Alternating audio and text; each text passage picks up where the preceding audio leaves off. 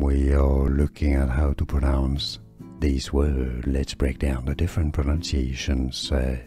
Textile fiber.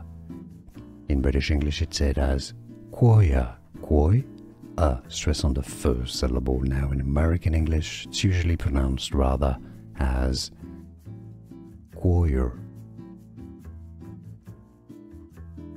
We are looking at how to pronounce these words. Let's break down the different pronunciations. Textile fiber.